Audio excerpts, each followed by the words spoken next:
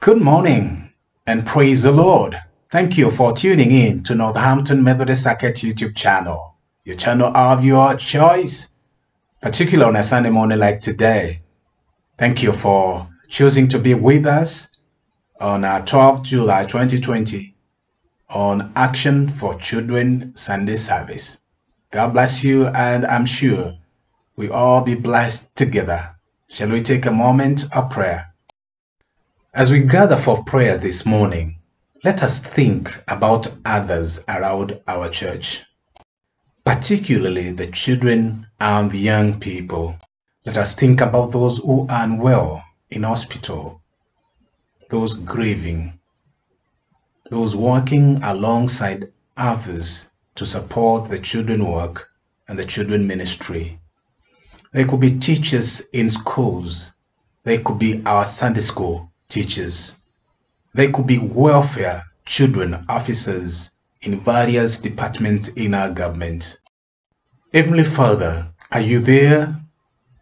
And do you hear and answer every prayer that we make?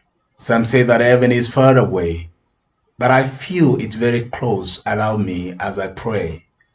Heavenly Father, I remember now something that Jesus told his disciples long ago. Suffer the children to come to me.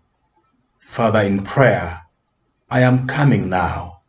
To you we bring our prayers. In the name of Jesus Christ our Lord. Amen. Our reading this morning comes from the Gospel of Luke chapter 4, verses 16 to 21, and we are going to read New International Version. If you have a copy of your Bible, please join me so that we can read alongside each other. He went to Nazareth, where he had been brought up, and on a Sabbath day he went into the synagogue as was his custom. He stood up to read, and the scroll of the prophet Isaiah was handed to him, and rolling it he found the place where it is written, "The Spirit of the Lord is on me, because he has anointed me to proclaim good news to the poor. He has sent me to proclaim freedom for the prisoners and the recovery of sight for the blind. He set the oppressed free, to proclaim the year of the Lord's favor." So he rolled up the scroll, gave it to the attendant, and sat down. The eyes of them and everyone in the synagogue were fastened on him. And he began by saying, "This day today, this scripture is fulfilled in your hearing." In the Gospel of Luke, we are told something about Jesus' home. It is Nazareth where he grew up. It is Nazareth where he received synagogue basic training, call it education. Coronavirus has thrown all life into an unprecedented crisis. Our service today is part of the Action for Children charity work to voice concern that affect childhood and childhood deprivation. Every child desires to grow in a safe environment for the sake of their social, mental, and spiritual well-being. A good parenting and child fostering care is very critical for a balanced child life. So in Luke chapter 4 verse 18, it talks of good news to the poor, freedom for the prisoners, and recovering of sight for the blind, to set the oppressed free.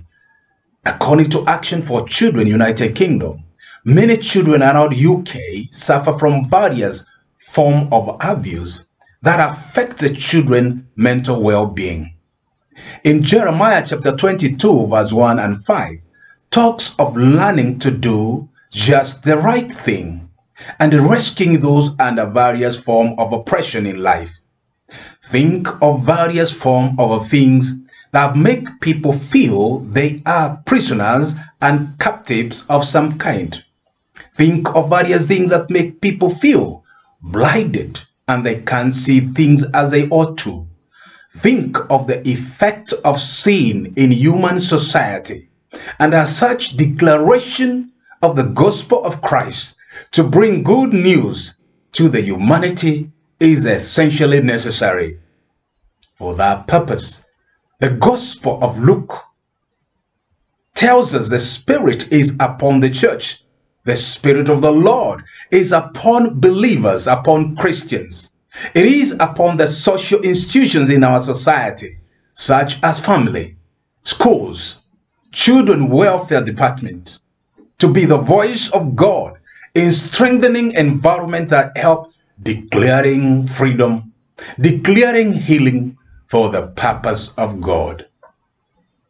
In the name of Christ, Action for Children is working to help our children get justice and enjoy their childhood without being denied opportunity to grow as children and make mistakes as children, grow as children until they even fall in love when they later become adults.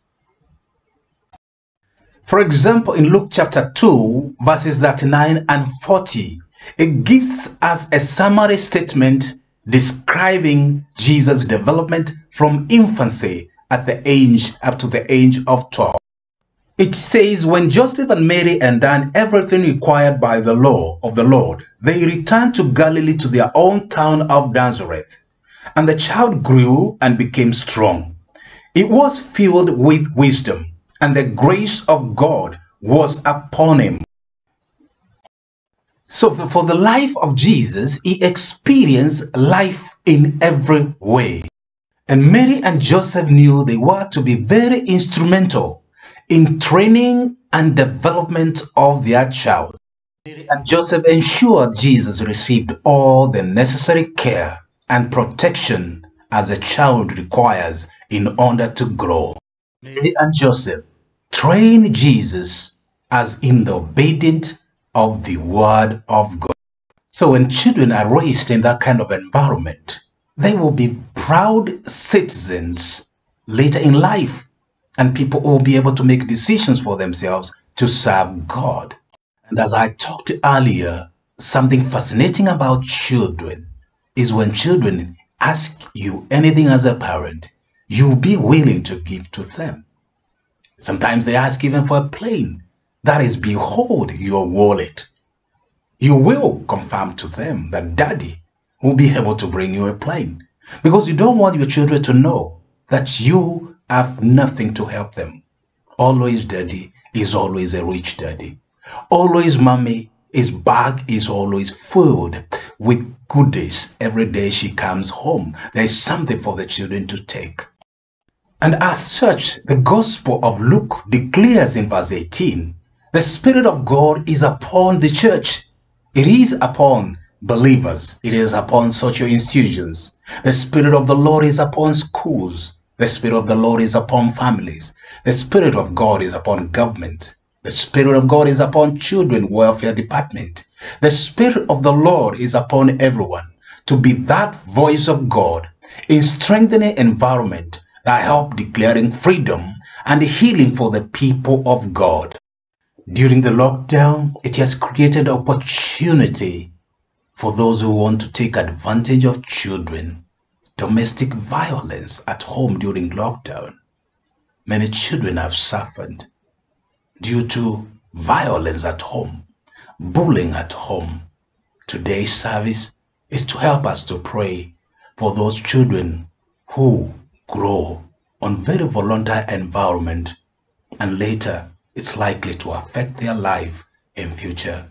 As a church, as Christians, as believers, we encourage each other to create a conducive, safe, and peaceful environment for children to enjoy their childhood from where they come from.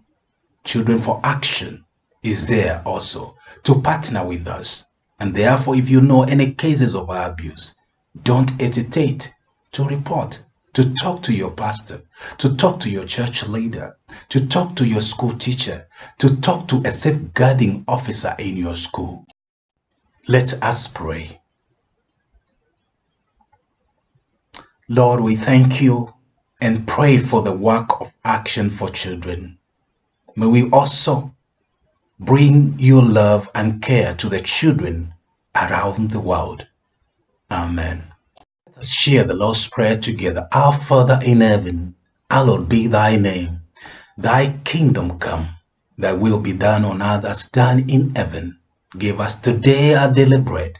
Forgive our trespasses as we trespass against those who trespass against us. Lead us not temptation, deliver us from the evil. For thine is the kingdom, the power, and the glory forever and ever. Amen.